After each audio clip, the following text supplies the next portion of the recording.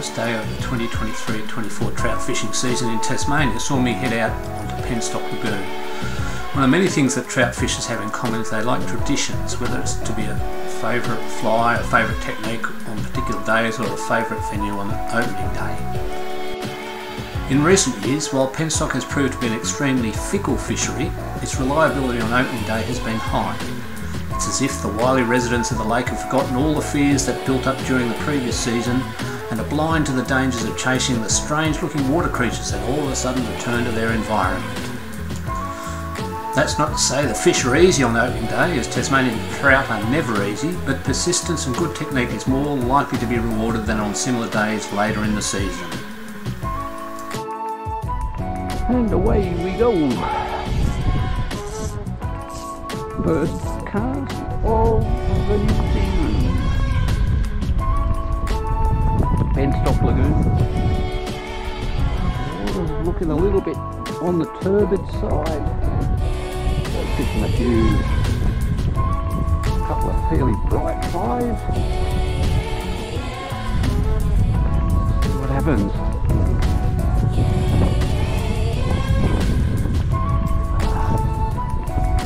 So fishing a immediate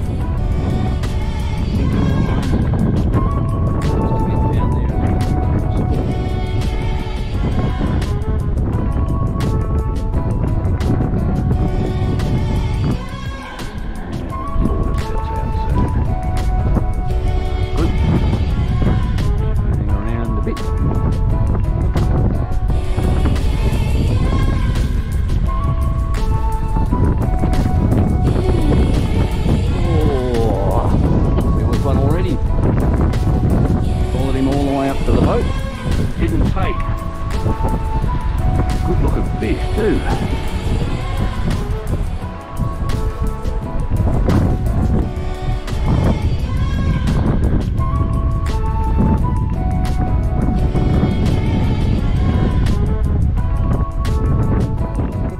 And with zero likelihood of insect hatches, the fish will be feeding near the bottom, and that's where you need to be to put your fly or your flies.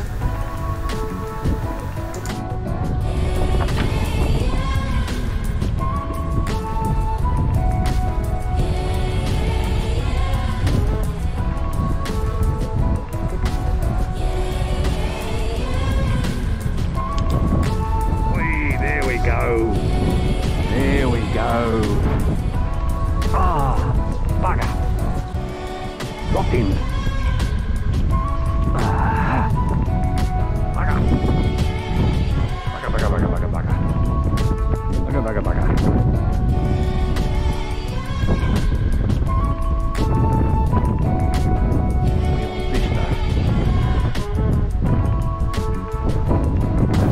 Often, missing a fish means you're in for another long wait. But not always. In this case, it didn't take very long at all for another fish to turn up.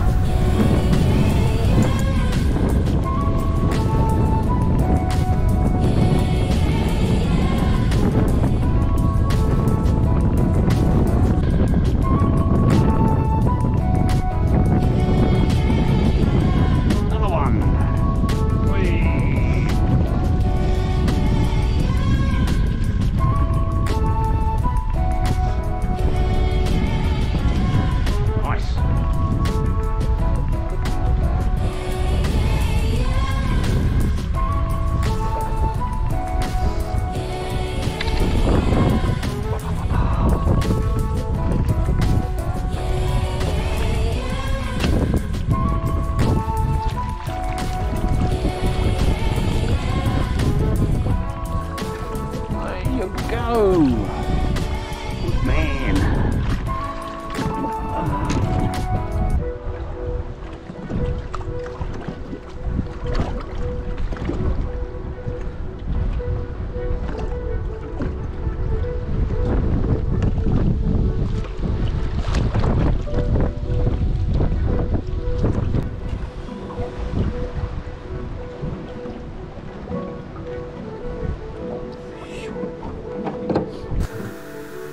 Opening day this year also reminded me that wet fly fishing is not a casual vocation. While some see it as boring and repetitive, that's a dangerous way to tackle it, as that attitude affects your concentration and attention to detail. I believe in this clip I've already lost what was likely to be the biggest fish of the season by virtue of my own poor attention to detail. The decision to cast upwind from the boat saw me hook up with a monster that took off frantically circling the boat before tearing off in a run that ceased abruptly when the fly line became tangled in my boots. Rookie error, but perhaps one more likely to occur on the first day of the season while you're still getting your head back into practice.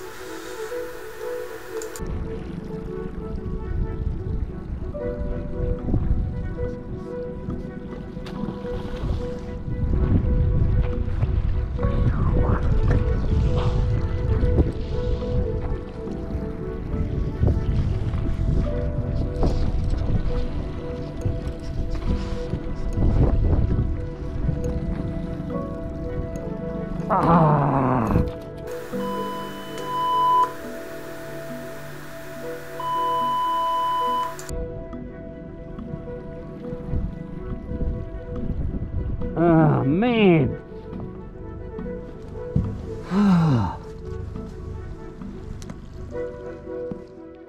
At this time of the year, lock style wet fly fishing is the go.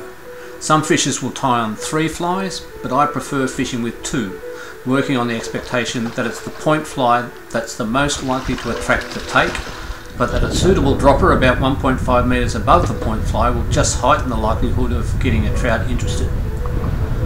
On this day the point fly remain unchanged, a predominantly black magoo with a pink bead head and a bit of pink in the body and pink flash in the tail. The dropper was at times sparkly, at times olive, at times brown, and it was finally an olive version that seemed to match the best with the point fly, producing the most activity.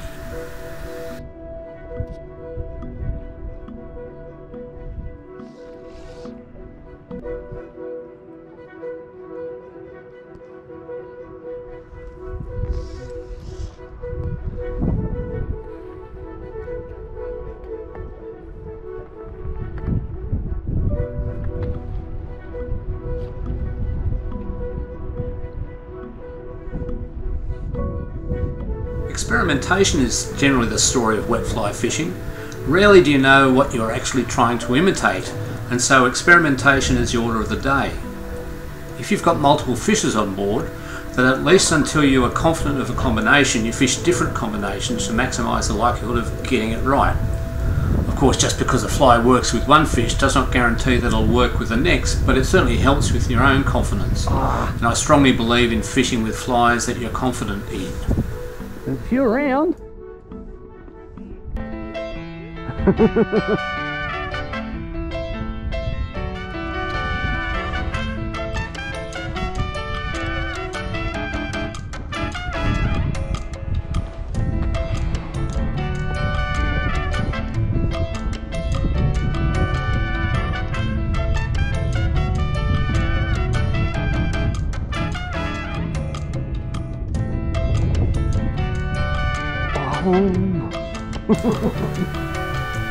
Just another of too many misses on the day.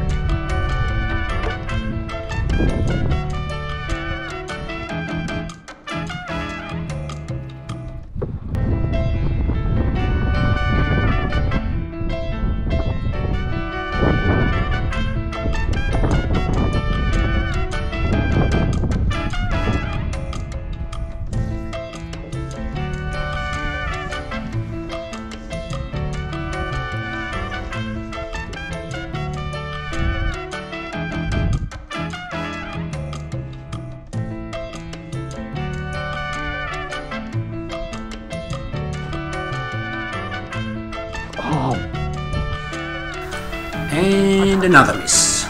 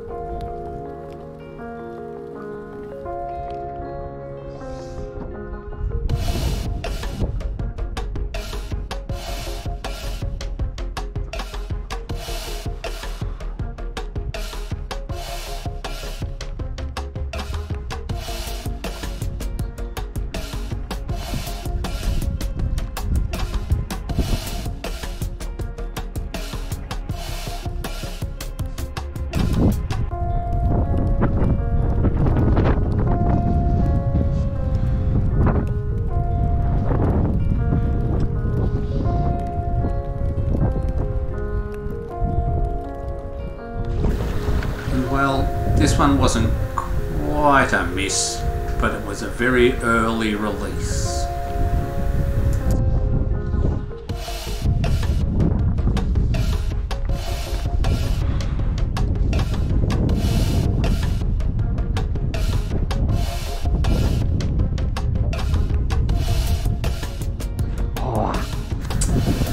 And another miss. Thankfully, this one didn't stay away for long.